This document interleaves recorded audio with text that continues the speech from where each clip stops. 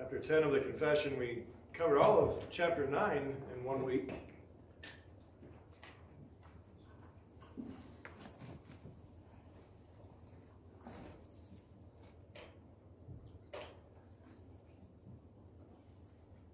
We'll begin with 2 Corinthians chapter 4 and verse 6 as our text to launch us into this study in chapter 10. 2 Corinthians chapter 4 and verse 6 says, "For God who said, 'Let light shine out of darkness,' has shone in our hearts to give the light of the knowledge of the glory of God in the face of Jesus Christ."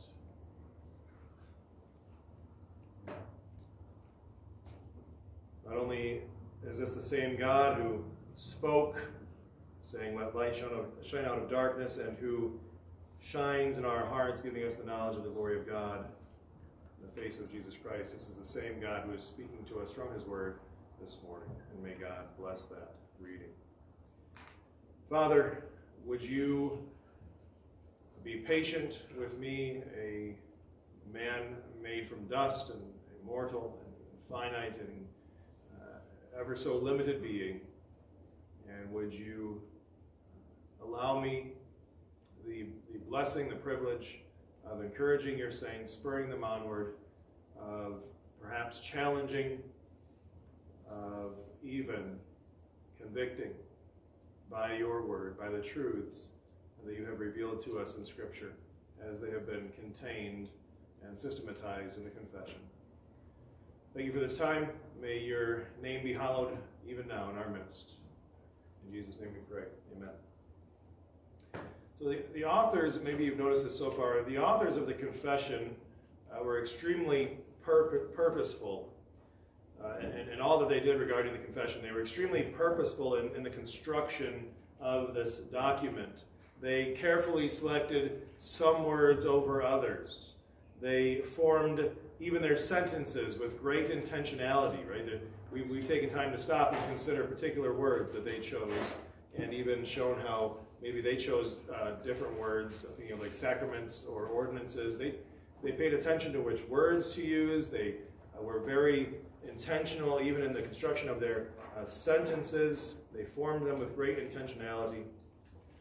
Where the convictions of the Reformed Baptist would vary from or diverge from other Reformed camps, they chose their detractions from those other points of view or additions to them with great care. But it was not only word selection and sentence structure and things like that that received their astute attention. Like master architects, they gave one eye to the quality of the materials that they used, their words, their sentences, and the paragraphs. They gave one eye to the quality of the materials that they used to build, while ever keeping the other eye on the finished product or the superstructure, always keeping the blueprint in mind, the big picture in mind. Like the Aztecs before them, who built the ziggurats, beginning with a firm foundation and proceeding upward level by level, which is very logical, one might add, because if you were to put the base at the top or in the middle, they'd be liable to tumble, right? The building would be liable to ruin. Our Reformed Baptist forebears likewise built chapter upon chapter. And a diligent observer, or if you've had time to kind of turn your pages through the confession, look at it on your own, will notice as well that there are structures within structures in the confession.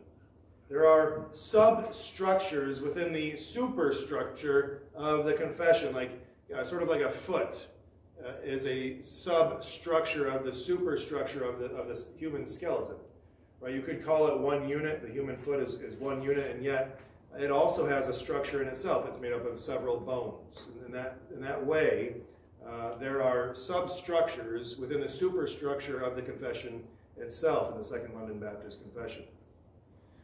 The confession, therefore, proceeds logically, but in certain structures. That's what I'm trying to point out here. The whole schema of the confession is intentional, just as intentional as picking certain words over others. And it proceeds logically from chapter 1 from Scripture to final judgment.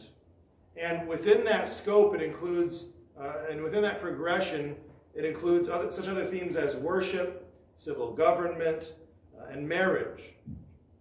So alongside these other substructures, there are individual items that are addressed. But the most significant substructure is the one pertaining to salvation. So within the confession, there's a substructure, a logical procession of thought that pertains to salvation, or we might say salvation proper.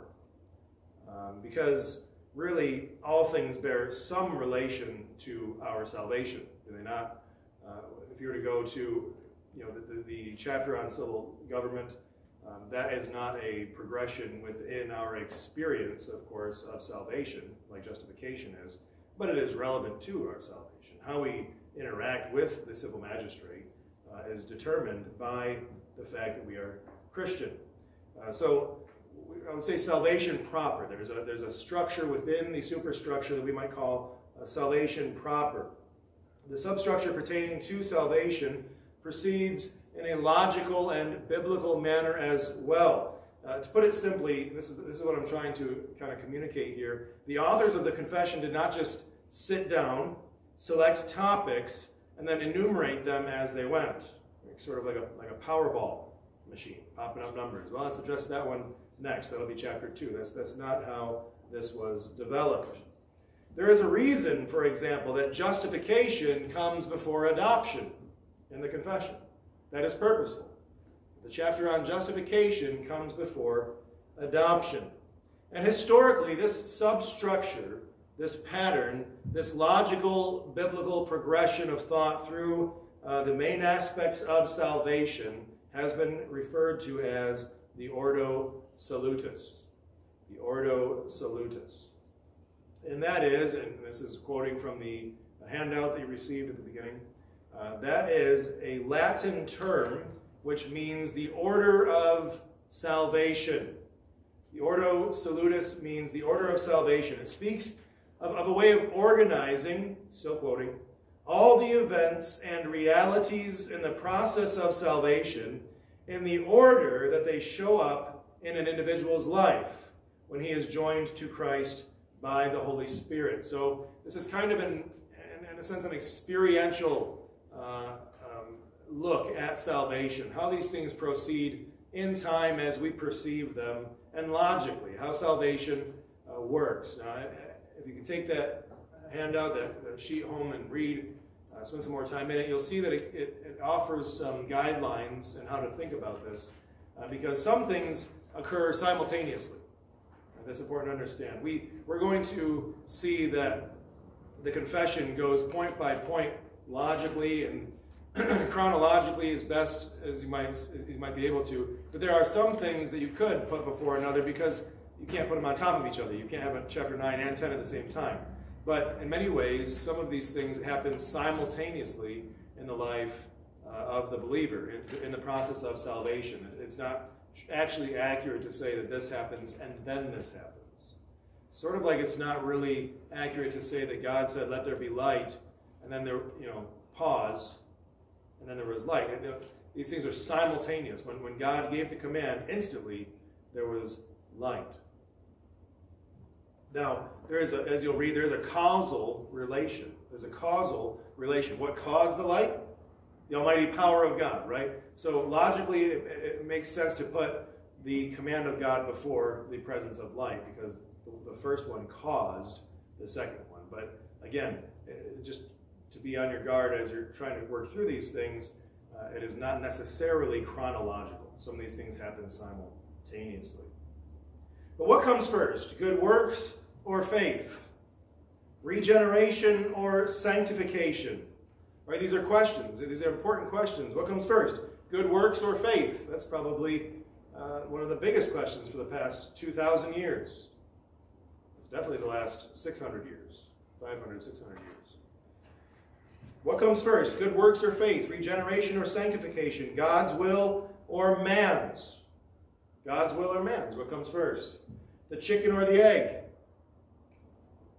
Actually, that last one is not specifically addressed in the confession? And that's probably because the answer is extremely simple, really.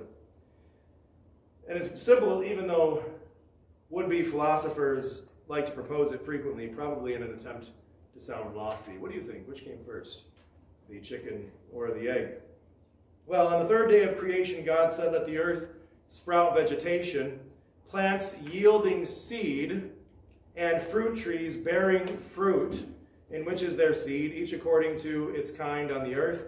On the fifth day, God said, Let the waters swarm with swarms of living creatures, and let birds fly above the earth across the expanse of the heavens. And on the sixth day, God said, Let the earth bring forth living creatures according to their kinds, livestock and creeping things, and beasts of the earth according to their kinds." So God made plants seeding, birds flying, and animals creeping, and furthermore, he made man speaking.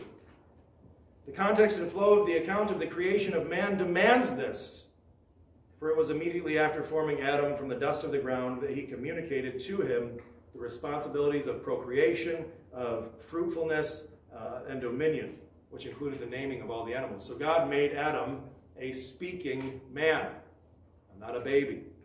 So the chicken came first and then the egg, in case you were wondering. And it's really a mark of superb design if you think about it. I know it's somewhat silly, the example, but it's really a mark of superb design. It's really a wonder that the hen, the first hen who was ever made, it's really a wonder that the first hen didn't just leave her eggs behind. Have you ever thought of that? She'd never seen an egg before. She was never an egg herself. What a mark of divine design, that she did not simply leave her eggs behind, but God vested in her that motherly intuition for which she is so well known, and with which, that same motherly intuition with which God even compares himself. "How often would I have gathered your children together as a hen gathers her brood under her wings," Luke 13:34. So the chicken came first, then the egg. And not to get too far off track, but this got me thinking as well.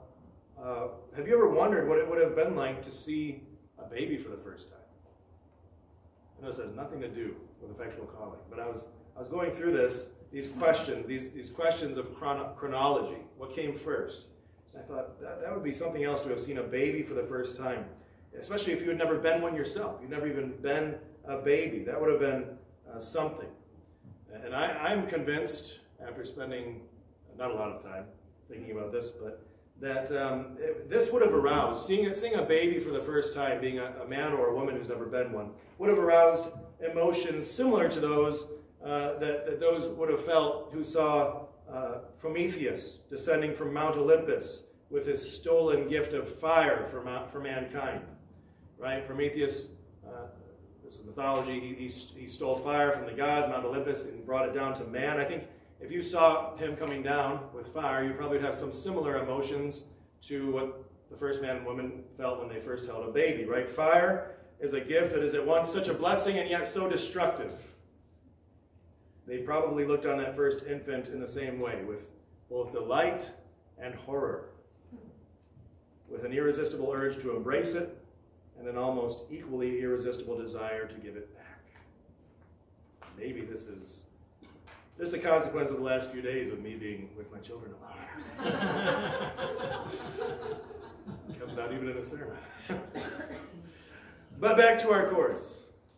And I'm sorry, by the way, you've had to wait until 2022 to have your chicken and egg question answered. But there you go, you have it now. Good way to start the year. But what about the others? What about regeneration and sanctification, saving faith and glorification? And these other questions are not necessarily, and I'm being honest here, being serious here, these are not necessarily more difficult than the chicken and egg one. Right? We answered that one rather briefly.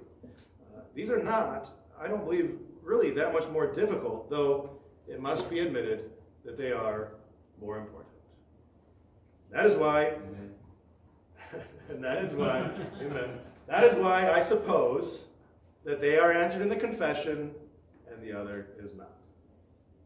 So, as I said before, there is this superstructure within the confession, or within the superstructure, there is this substructure in the confession regarding salvation. And it begins, this structure begins as every sound structure does, with a foundation. The Holy Scriptures of the Old and New Testaments are the Word of God and the only certain rule of faith and obedience. The foundation is the Word of God, and there is no surer foundation than this. It is the standard. It is the only way that we can know that we know what we know. Without God's Word, we cannot know that we know what we know. Right? The Holy Scriptures are the only sufficient, certain, and infallible standard of all saving knowledge, faith, and obedience. That's chapter 1, paragraph 1 in the confession. And it is from this foundation, from the Scriptures, that we learn that the Lord our God is one, the only living and true God, chapter 2, paragraph 1, and that He works all things according to the counsel of His own unchangeable and completely righteous will for His own glory. God has all life in Himself. Chapter 2, paragraph 2. All life is in Himself. He alone is the source of all being, and everything is from Him, through Him, and to Him. He created not out of any sense of need, but that He might demonstrate His own glory in His creatures, over whom He, and He alone, has absolute sovereign rule, as the confession says, to act through them, for them, or upon them, as He, the triune God, pleases. And to that end, the end that His glory be demonstrated in His creation, God, by the perfectly wise and holy counsel of His own free and unchangeable will, chapter 3, paragraph 1, has from all eternity decreed everything that occurs. God made the world and all things in it, chapter 4, paragraph 1, including man, whom He made upright. Yet according to his divine providence, which is covered in chapter 5, mankind fell, chapter 6, from their original righteousness and communion with God. Through this fall, death came upon all. All became dead in sin and completely defiled in all the capabilities and parts of the soul and body. Paragraph 2 of chapter 6. Since humanity brought itself under the curse of the fall, by the fall, it pleased the Lord to make a covenant of grace. Chapter 7, paragraph 1. The mediator of which would be Jesus Christ, chapter 8, who obtained reconciliation for those whom God predestined and foreordained to life, which is to look back on language from chapter 3. He did this by His active obedience, fulfilling all the righteous requirements of the law, and by His passive obedience, suffering and dying for the guilty who deserve death. On the third day He rose from the dead and ascended into heaven, where He sits at the right hand of His Father interceding. Chapter 8, paragraph 4.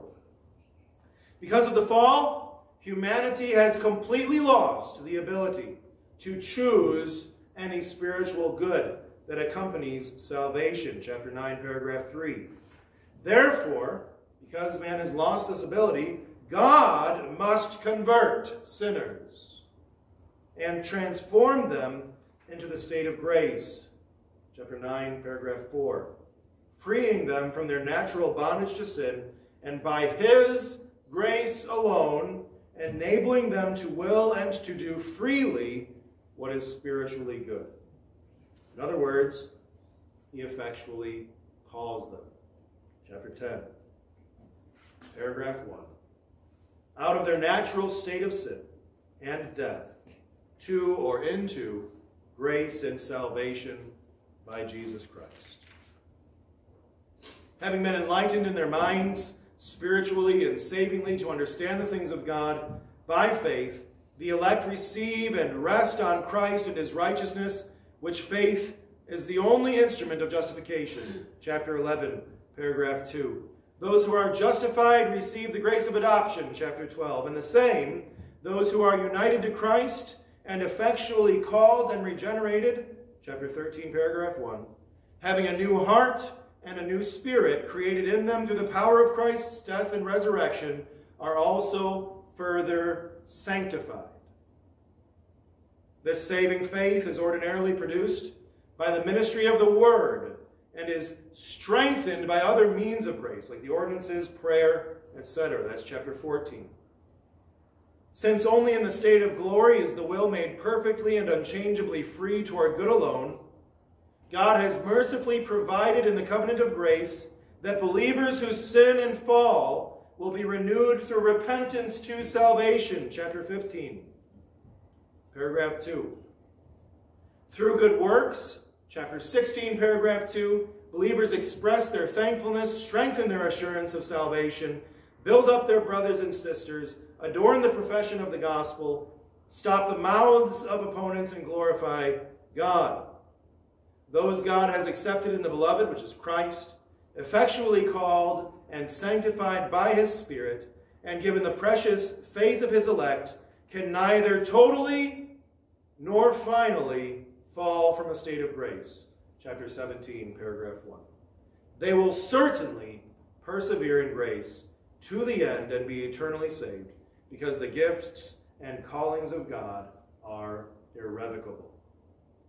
By perseverance, those who truly believe in the Lord Jesus and love him sincerely, endeavoring to walk in all good conscience before him, may be certainly assured, chapter 18, paragraph 1, in this life, that they are in a state of grace. And that whether they die, their bodies returning to dust, or are found alive at the last day, chapter 31, their souls will be made perfect in holiness and received into paradise, where they are with Christ and behold the face of God in light and glory. They with all people will give an account on the last day, at the last judgment, chapter 32, of all their thoughts, words, and deeds, manifesting God's mercy in their eternal salvation, going into everlasting life and receiving fullness of joy and glory with everlasting rewards in the presence of the Lord. This is the order of salvation. This is the ordo salutis contained within the confession. This substructure within the superstructure. You see the order of salvation, the ordo salutis within. So where do we currently find ourselves in that substructure? But at chapter 10, effectual calling. Effectual calling. We're going to read paragraphs 1 and 2. Follow along as I read. In God's appointed and acceptable time, he is pleased to call effectually, by his word and spirit, those he has predestined to life. He calls them out of their natural state of sin and death to grace and salvation by Jesus Christ.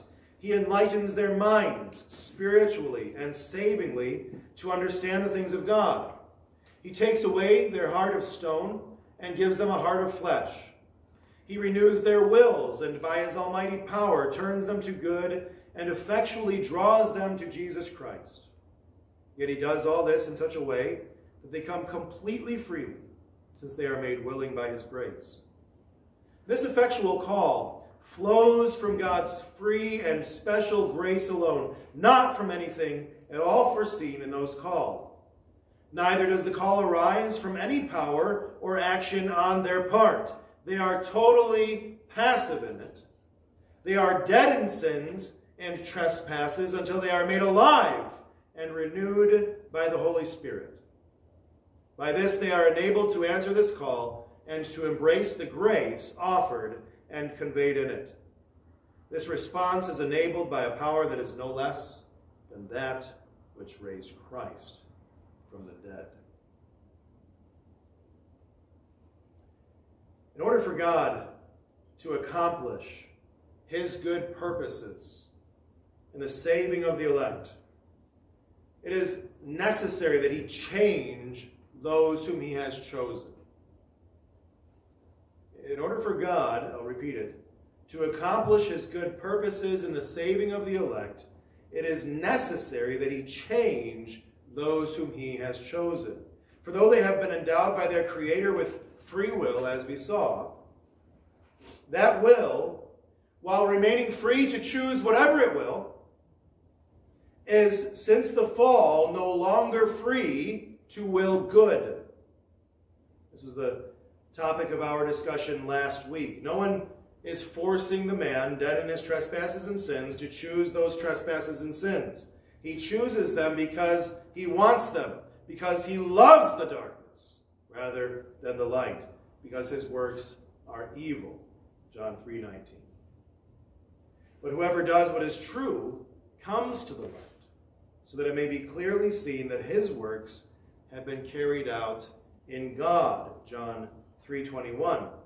It is in God that the lover of light carries out his works, in the God who has called him out of his natural state of sin and death to grace and salvation by Jesus Christ. Just as the sinner is not forced to love the darkness, but does so naturally or fleshly, so those whom God has predestined to life are not forced to love the light, but like a plant called upward by the sun, which without the slightest reluctance, but rather with all the vigor and capacity of its being, extends itself toward that light. So man, when effectually called by God, having been made willing, answers the call with heart, soul, mind, and strength. With heart, because the old stony one has been replaced by the Holy Spirit by a heart of flesh. Ezekiel 36:26. With his soul, because it is restored, being now led in paths of righteousness for his name's sake. Psalm 23, verse 3.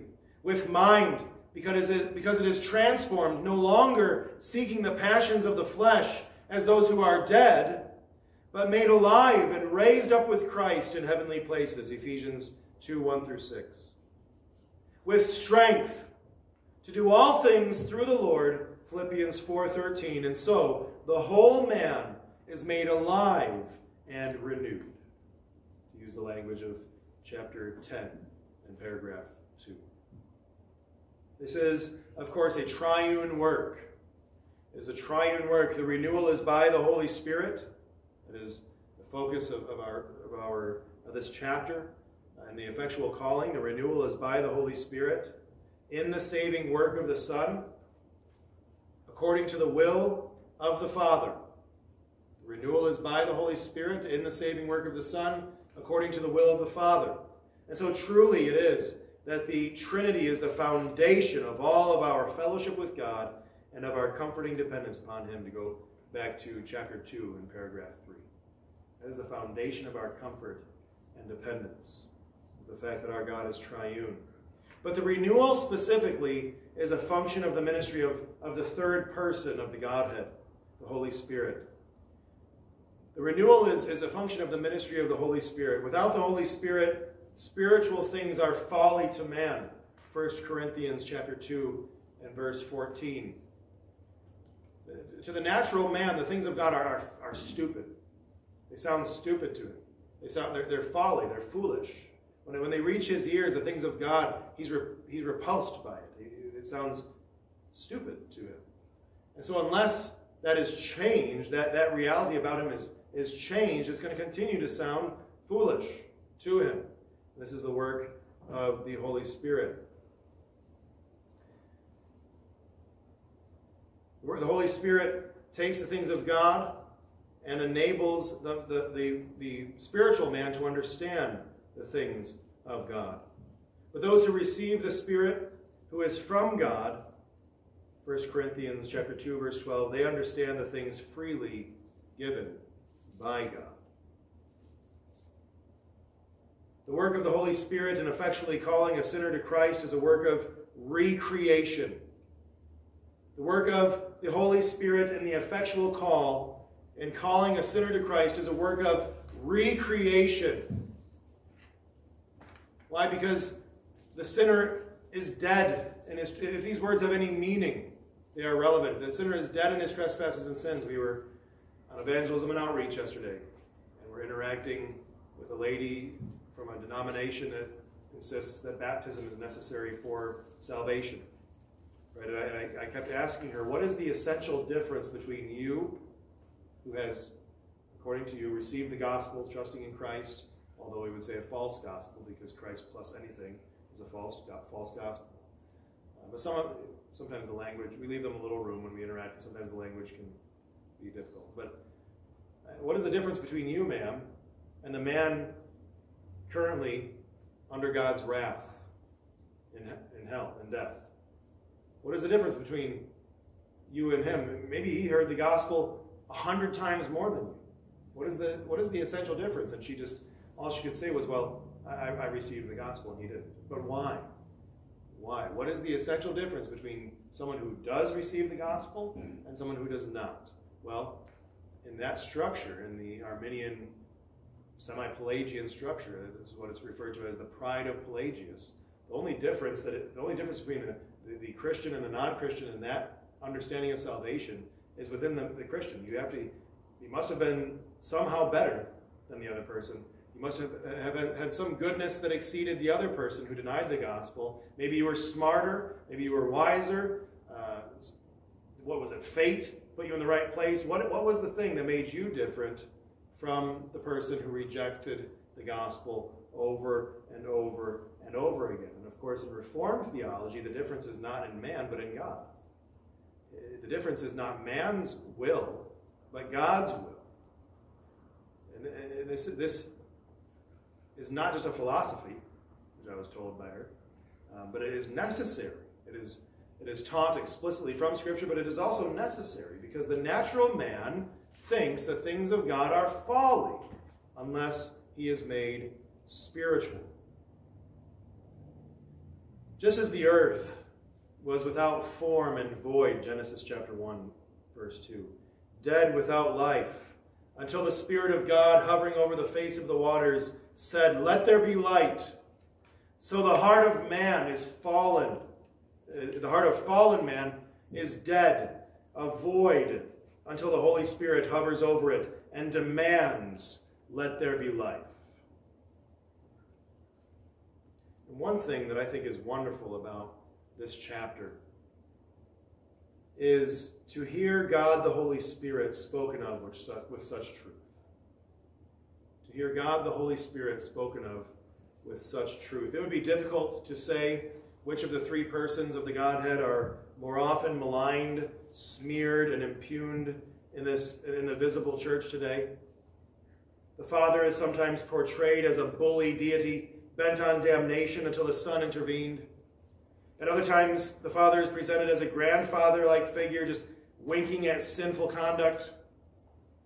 The Son is accused of failing in carrying out the will of the Father by those who deny definite atonement, or he is offered to sinners like a timeshare, enjoy him when and how you want, or like life insurance, just say you accept him into your heart and you'll go to heaven when you die. But the Holy Spirit is accused of so many things today.